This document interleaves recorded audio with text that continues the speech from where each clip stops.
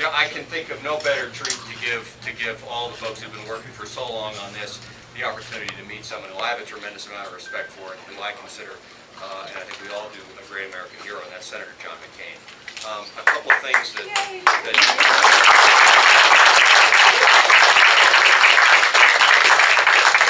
and in spite of the fighter pilot's ego, I realize that you all did not come here to listen to me tonight. But what I do want to say, though, is just a little bit of history here. Back in the summer of 1999, Renee and I were living in Alexandria, Virginia, and I went out for a run. I was flying in the Air National Guard there. I went out for a run and came on this dilapidated old building that I looked at very closely. I had a sign that said McCain for President on it. And I walked in and wound up volunteering. And I did not know a lot about the senator's politics at that point, but I certainly knew about his military history. And the thing that attracted him to me at the time was character. And because I had known in the military and in other pursuits that character trumps everything. And that's what drew me to that campaign then.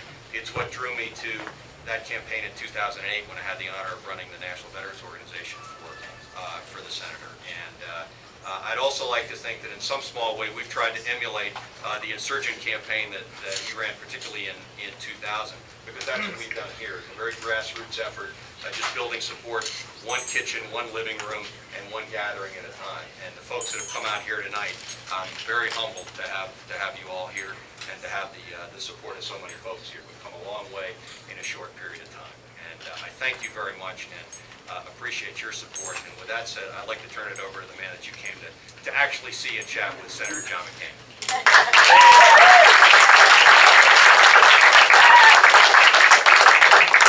Well, thank you, Lang. And I want to come by to say thank you. Everybody in this room had something else to do this evening and for the last several weeks and even months than be here. And I'm very grateful. I believe that it's going to be a very close election on Tuesday. We may be up late. But we're going to win this race, and it's because of your effort.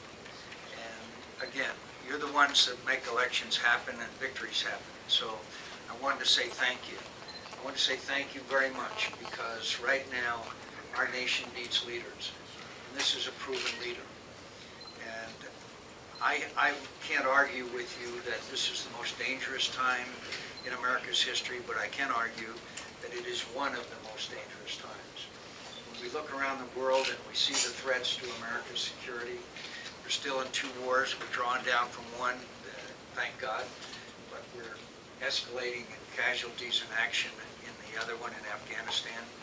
We need people who understand our national security issues and the needs of the men and women who are serving.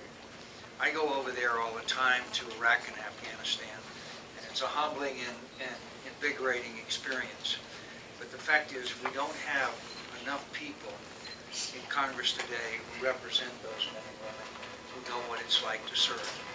Who know what it's like as I was over 4th of July outside Kandahar, and here are our brave men and women in the military in 120-degree heat with 40 pounds of body armor on, equipment, and standing out there and blowing wind and dust, and they're doing it with enthusiasm and patriotism and love of this country.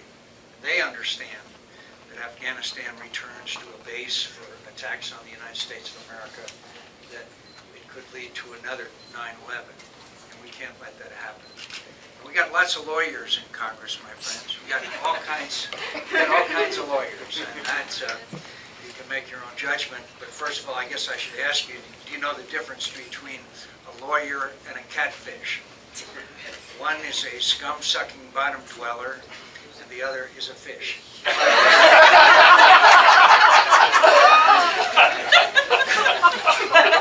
There goes the lawyer vote. But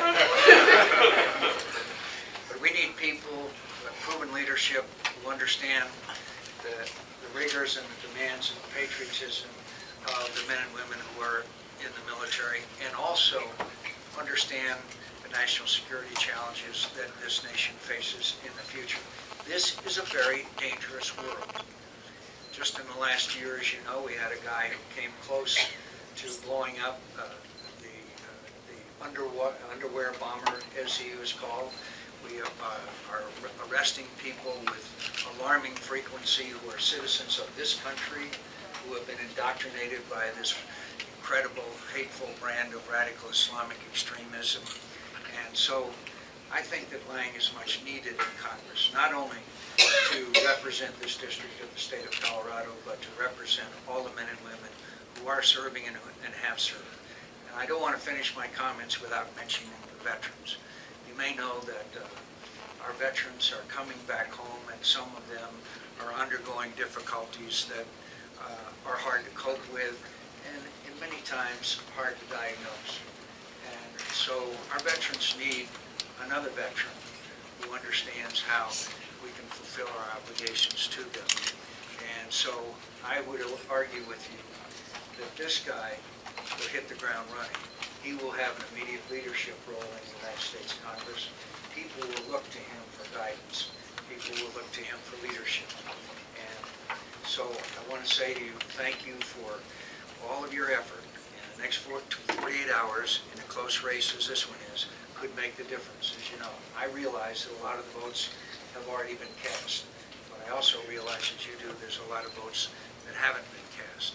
So I hope you'll take a lot of time in the next 48 hours identifying our voters, getting them out, and doing the necessary things to make sure that we don't lose this race because we didn't get our voters out, that we win this race because we had the grassroots organization, which is what usually, almost always wins campaigns. So Lang, I'm pleased to be here with you and Renee and your beautiful children. Thank you for your willingness to serve, but I came mainly to thank all of you for your efforts on behalf of a good, decent American hero. Thank you very much.